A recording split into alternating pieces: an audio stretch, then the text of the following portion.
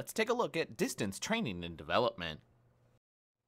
Distance learning is used by geographically dispersed organizations to provide information about new products, policies, procedures, as well as to deliver skills training and expert lectures to field locations.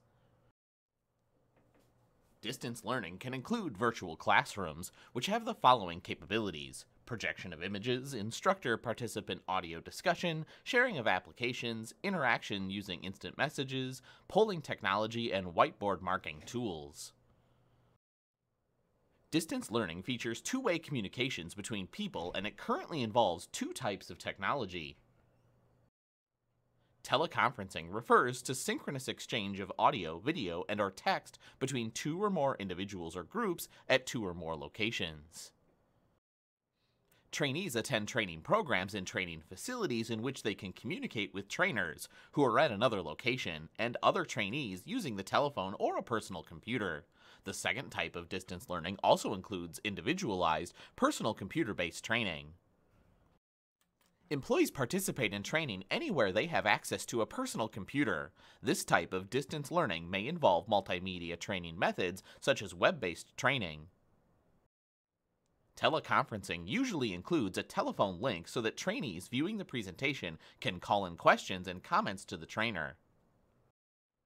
A virtual classroom refers to using a computer and internet to distribute instructor-led training to geographically dispersed employees. The potential advantages of the virtual classroom include its cost savings and convenience. Geographically dispersed employees can be brought together for training for several hours each week, and content experts can be brought into the classroom as needed. There are a number of guidelines for developing effective training in the virtual classroom. Design short modules and follow up with an assignment that applies the learning to the job. Make learning interactive and interesting, such as modeling the program after a phone-in radio show. Include media such as video and audio. Limit classroom size to no more than 25 learners. Offer learners multiple ways of interacting with each other and the instructor, including webinars, emails, discussion rooms, message boards, and blogs.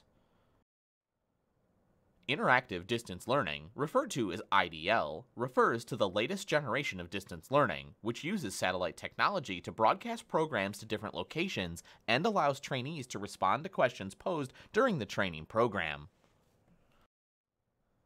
An advantage of distance learning is that the company can save on travel costs. It also allows geographically dispersed sites to receive training from experts who would not otherwise be available to visit the location.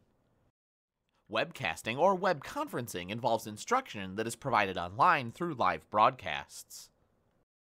A high degree of interaction among trainees or between trainees and the trainer is a positive learning feature that is missing from distance learning programs that use technology only to broadcast a lecture to dispersed employees.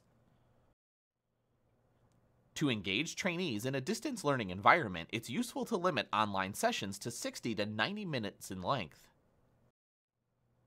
A group spokesperson can be assigned to summarize and communicate a group's ideas. Weather conditions and satellite glitches can occur at any time, disconnecting the instructor from the audience or making it difficult to show video or other multimedia presentations. Instructors need backup plans for dealing with technical issues.